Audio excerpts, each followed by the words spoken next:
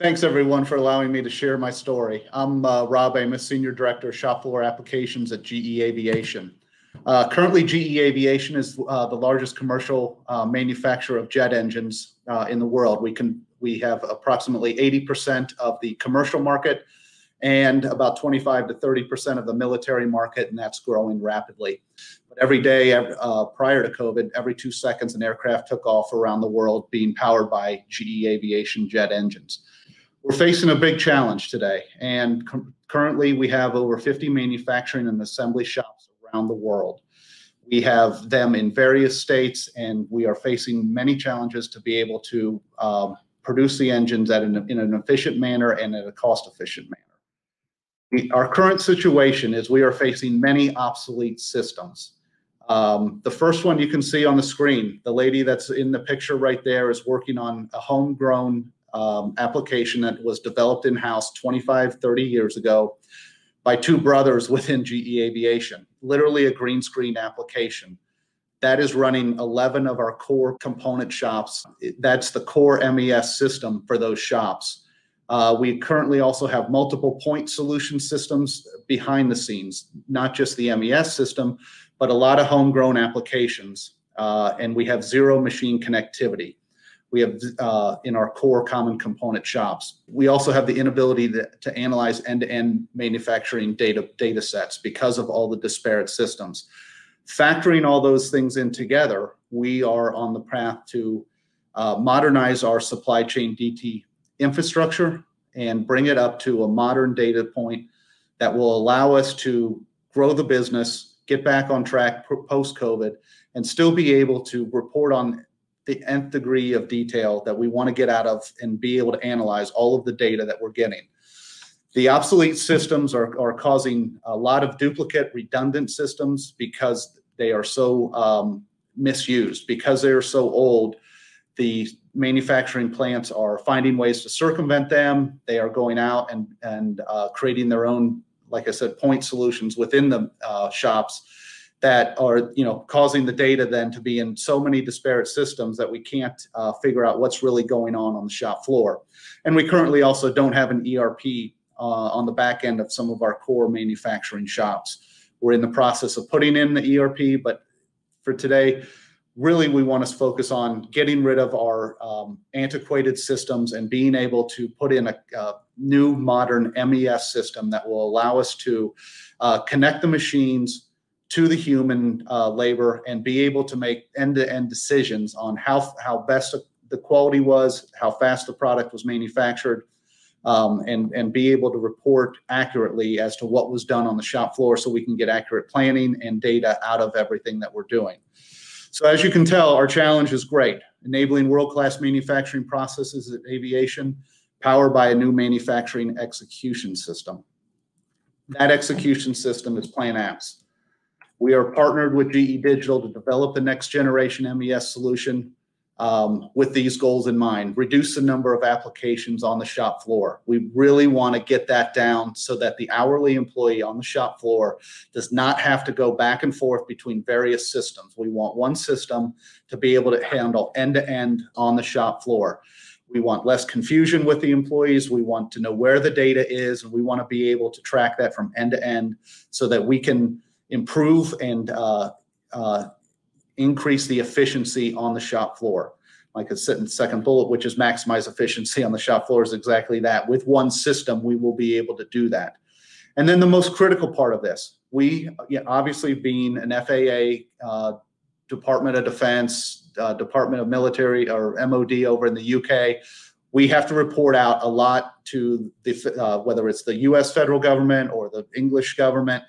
We have to be able to track, build our engines to the ability to know where the product came from, what serial number was put on the engine, be able to finish up, and when that final bolt is put on the engine, we want to have that engine book to be able to say, I can track the beginning and end of this product or of the engine from the day, from inception of some of the parts, whether they were manufactured within some of our component manufacturing plants, or whether they came from an outside vendor, what order they were put on the parts, those parts were put on the engine, and then where that engine shipped to testing, and then honestly, at the end, to the customer.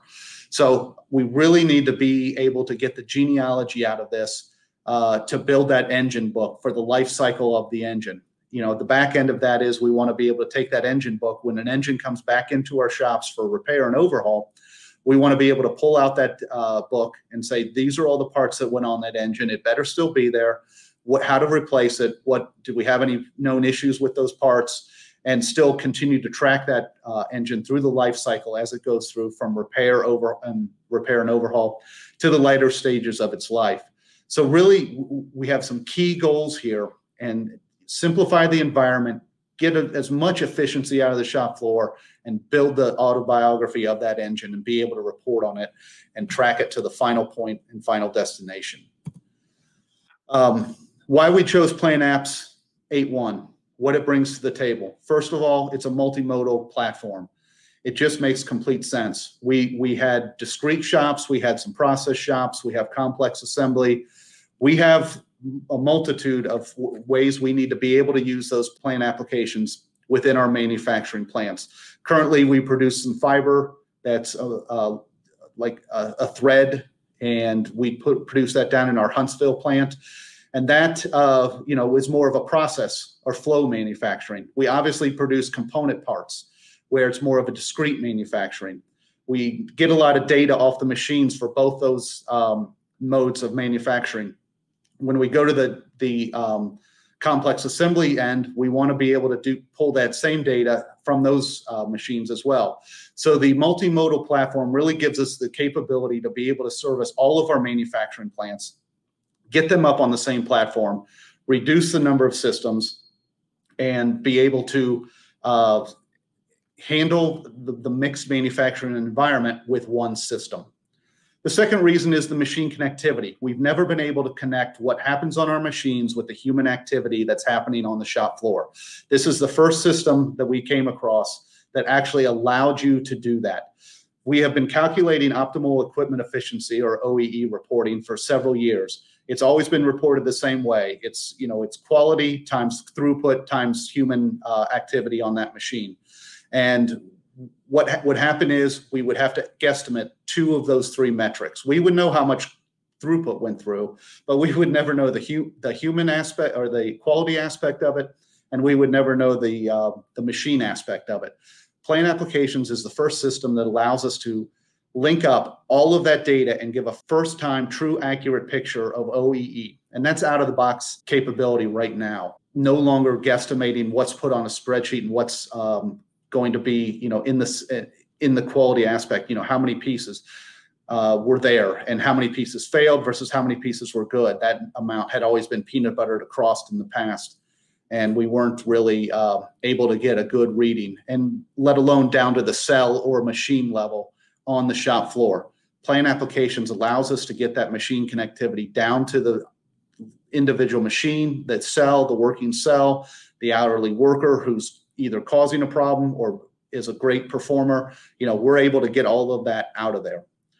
Then Operations Hub, and I'll touch on more of this in the end, but the Ops Hub, the container that's allowing us to get rid of a lot of our point solutions that were created on the shop floor to measure different things, whether it was uptime or being able to pull in some quality data so that the manager in the cell can be able to see the quality data that's coming off the line so that you can know real time whether there's a problem or not. Ops Hub allows us to do that, and we're starting to implement that in our Evendale site and be able to increase the efficiency and operations capability of the shop floor by putting more data on the screen for the hourly and the managers to be able to make real-time decisions versus having to wait for reports the next day. Ops Hub does that real time. And then just the moving to AWS and the reduction in overall ownership. We put a lot of money into our data centers over the years, and we've been spending the last 3-4 years trying to get out of those data centers. And the AWS capability of Plant Applications really allows us to be able to move to a modern platform and be able to keep downtime to a minimum.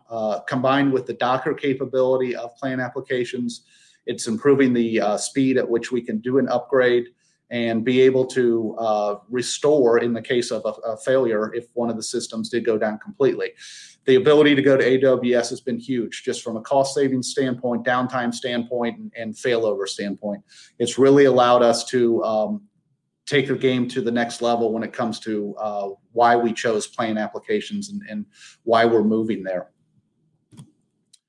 So you kind of get a picture on this slide of our journey. We started in Evendale, Ohio, in what we call our Lean Labs.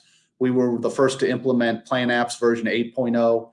We did that when it first came out. I think it was September, October of last year. We've been up on Plant Apps 8.0 since then. It was actually just upgraded this past Friday. I'm doing this presentation on a Monday in September.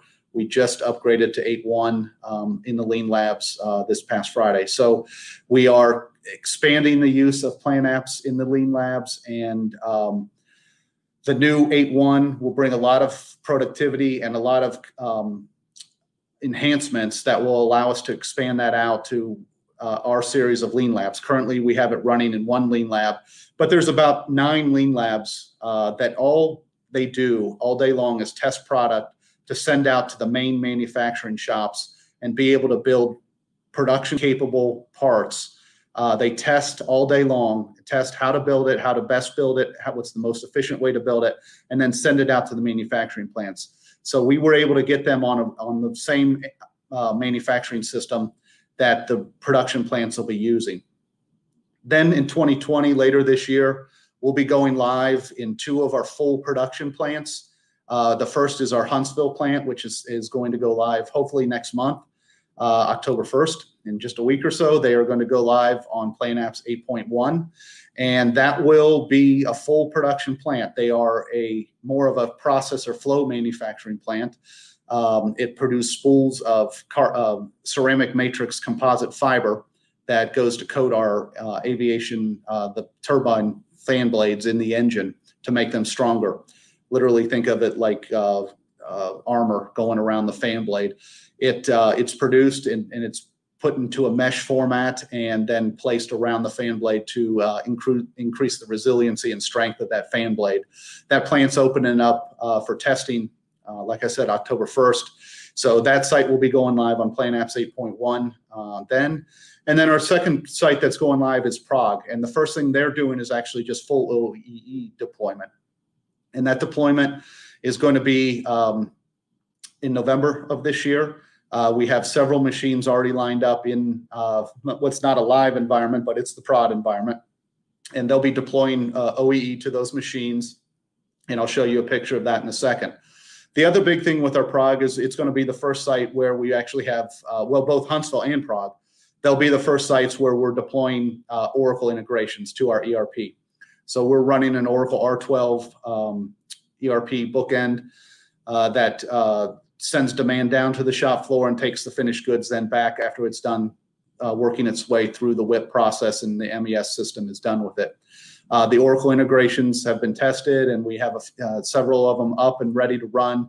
And we'll be sending things like the item master, the work order, and several other down to the Plant App system and be able to, get the real-time data back from the shop floor or to the MES system and back up to the Oracle ERP system.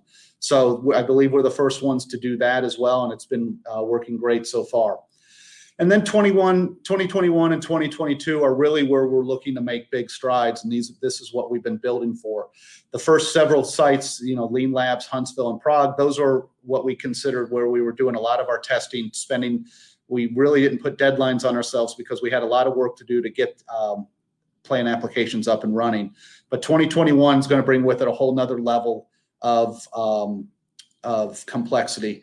We'll be looking to get into our component shops that I spoke about, the green screen application.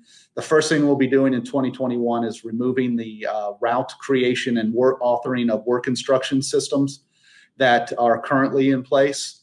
And those will be replaced by OneMES and Team Center on the authoring of work instruction side. OneMES will be creating the routes. That will be the first step. That will move quickly into the second step, which will be to replace the actual green screen MES system from the plants. And we'll be looking to do that probably in early 2022. We'll get through all the authoring of the work instructions and the route creation in 2021. And then we'll look to replace the green screen MES system in early 2022.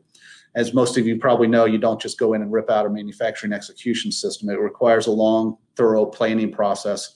And that's what we're starting up now with the Plan Apps 8.2 system. So we're really starting to hit the heart of our problem and starting to focus on the core manufacturing shops that we need to replace. Simultaneous to that, we're also going into some of our other existing shops. We actually have a bigger problem than I let on. We have actually 5 MES systems in our environment, and our goal is to get rid of all 5.